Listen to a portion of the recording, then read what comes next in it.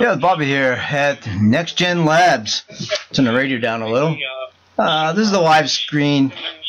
Turn it the other way. The live screen I have running. I'm running a rugged spot and MD380.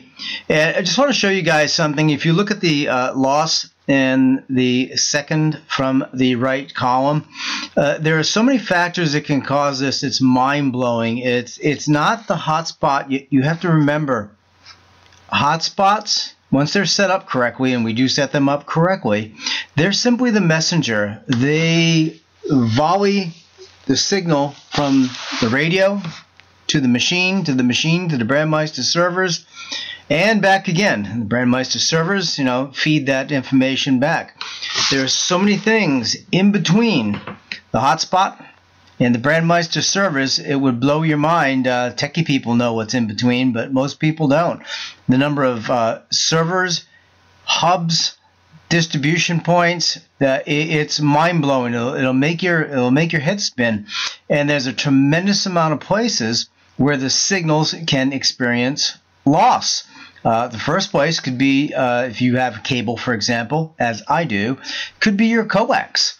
Your coax could need a tune-up or just need replacing. It actually wears out.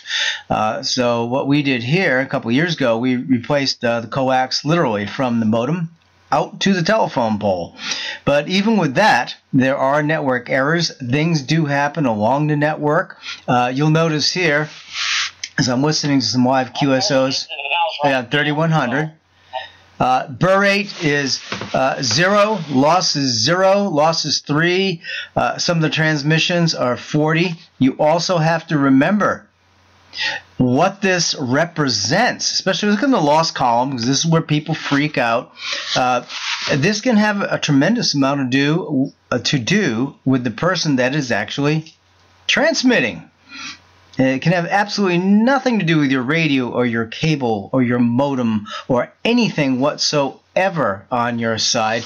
All of these, as example, is exactly that. I'm just listening. I'm not talking right now. You don't see my call sign in there, do you? No, you don't. Which would be right in the middle under the call signs. I'm just listening to 3100 here on a Sunday afternoon and just looking, watching, and observing how the signals are coming in. As you can see, the burr rates are either 0 or extraordinarily low, all within the pi star, quote-unquote, green zone. And then you'll see in the loss factor, you'll see mostly zeros, but then you see some of the red that is in 40%, 54%, which is high. But that is not the hotspot that I'm on. That is what Brandmeister is trying to deal with between the person that's sending the TX and their radio, their system, their hotspot, their repeater tower, whatever configuration they have, then going through the Brandmeister system. This is not representative of a problem with your hotspot or my hotspot. A lot of people don't realize that. There's a spider web of interconnectivity or connectivity between all the radios and the hotspots and the repeater towers, the internet hubs, internet data centers, all of the everything that's spidering out, all the hubs this information is going through, and it's all done in real time and at lightning speed, and that does open up the door for loss, errors, and burr rate, which happens to pertain to ham radio, but just simply loss, errors, and data issues with anything being transferred from your computer over the internet, either TX, RX. I'll use that terminology. You can use that because TX and RX is basically what a computer does on the internet, independent of ham radio. It's all TX, RX, and a lot of data can get lost in between the origination point to the destination point. And you guys have to understand that and not freak out when you see things like the red in loss or high burr rate. Now you happen to see here the burr rate is pretty much 0 except for 0.04 and 1.4, which is absolutely insignificant. There's no perceivable loss in that to the ear whatsoever, unless your ears are a lot better than mine are, and I've got some pretty good ears. So anyways, Bobby here at nex-gen KM6IK8. Just wanted to share that with you and let you guys know that this type of reading in your Pi-Star dashboard, it's nothing to be concerned with unless it becomes pervasive and persistent, and that's going to rarely ever be the case.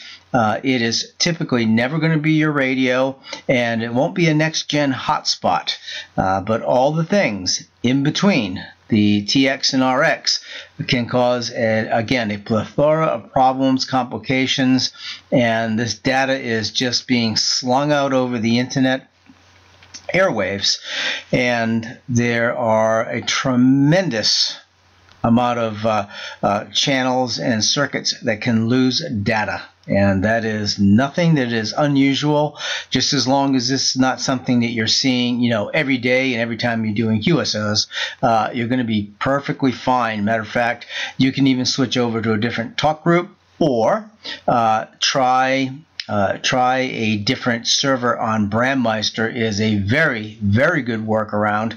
If you're seeing, for example, high burr rates and loss rates, try another Brandmeister server. That is a quick and dirty way to absolutely, get around any of these types of issues.